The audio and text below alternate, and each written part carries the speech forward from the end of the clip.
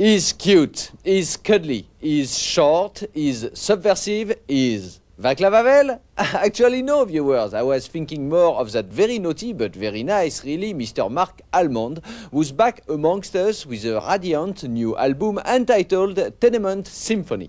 Yes, when Marc's not been abandoning himself to those forbidden pleasures of the night he writes so much about in his lyrics, he's been a busy boy, signing a new record deal and recording songs by Jacques Brel amongst others. Why? He's even got the great French composer Claude Debussy to rise from the dead and collaborate with him on a couple of the tracks here. At least, that's what the record company told me anyway. Imp of the perverse, king of camp, and heir apparent to the late lamented Freddie Mercury, Marc Almond is all of these things, but more than that, is the featured star of this Rapido report. In the 12 years since he first released a record as part of Soft Cell, Marc Almond has gone through more musical styles than most people listen to in a lifetime. But from synthesizer pop to Vegas cabaret, he's earned a steady reputation as a king of kitsch. I think kitsch is a kind of a very bourgeois word. I don't find, I have different appreciations of what other people may call sort of kitsch or camp or these other words that sometimes applied to it. For me, it's just an expression of illusions of, or delusions of grandeur.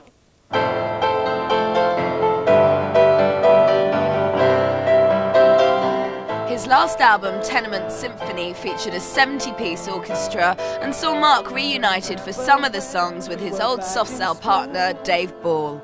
It was literally a record of two sides, a dance side and a dark side. Being unpredictable is something of a Marc Almond trademark. There's a lot of different elements that go up to making, and influences to go up to making what I do, and it's very, very hard to put it into a pigeonhole, and very hard to give it a label. I mean, my thing comes from more like, say, music hall and vaudeville and chansonnier than, say, for example, rock and roll.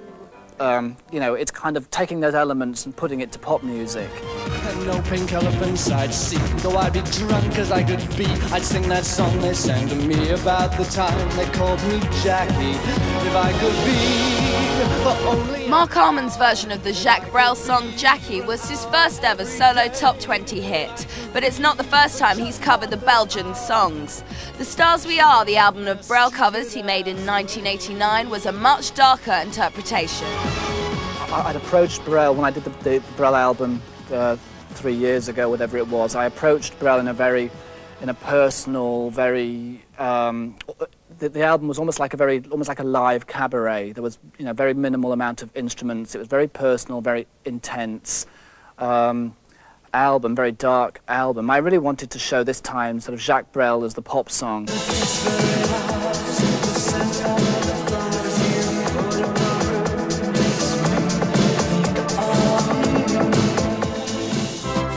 The double-sided nature of Marc Almond is something that he feels has been misinterpreted. The Torment and Toreros album received a chain store ban because of allegedly obscene lyrics. The perverse Prince of Pop does not think, however, that he's sleazy. There's a big celebration of life in what I do, of all kinds of life, and I don't just mean like labels like sleazy or seedy, which are kind of labels that often get applied to the music that I do, which is a myth that's been perpetuated by the press throughout the years, because again they want to give me a label. It's what I do is quite a wider range than that. It's more of a traditional thing.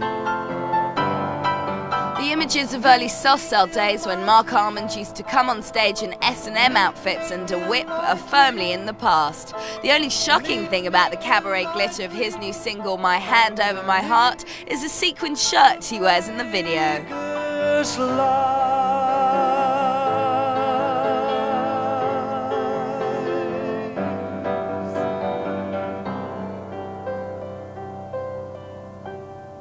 Well, if people get provoked by things, then that's good. But I think once you actually set out to do that and actually make a conscious effort of trying to shock people or trying to be shocking or there's something a bit desperate about that. I think it's nice when you can do something that quite surprising, surprisingly maybe upsets a few people. But I think maybe, you know, I don't know. I don't think I've never viewed myself as being particularly, you know, shocking or anything.